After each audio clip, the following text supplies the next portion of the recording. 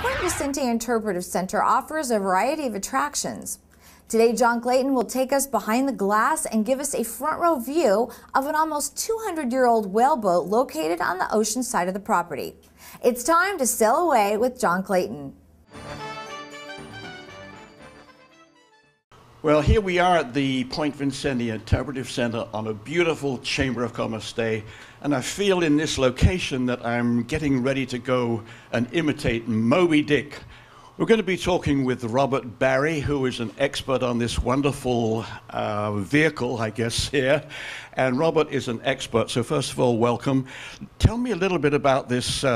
Is this a whaling boat? What is this? This is a whale boat. This is not a whaling ship. This is what we call a Yankee whale boat. It developed over time, approximately 1740, when the whaling had to go out deep into the Pacific, so they had to get a standard boat. It is the design hasn't changed in over 200 years. This is 28 foot long, 6.5 foot wide.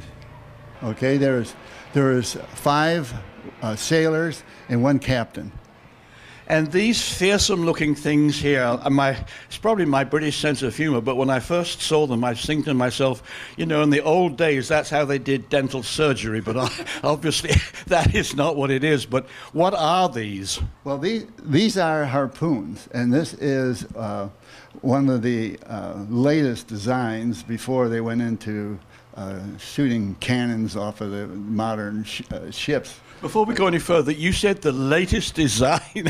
I mean, what year will we be talking about?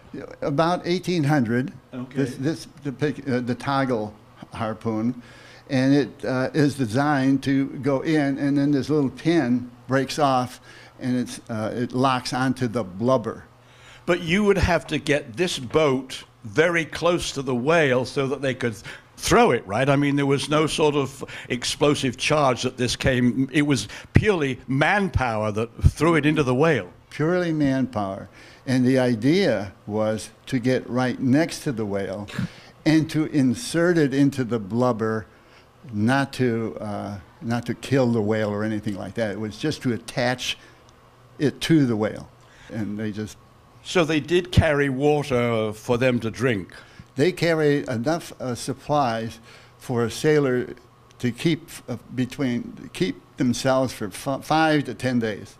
So what a fascinating trip this has been. I know we haven't actually gone to seeing it. And if you want to see this for yourself, come on down to the Point Vicente Interpretive Center. Come on down and experience this 100-plus-year-old boat that is absolutely fascinating. And we'll see you next time, maybe not on a whale boat, but certainly in another very interesting show. Take care, and thanks so much for watching.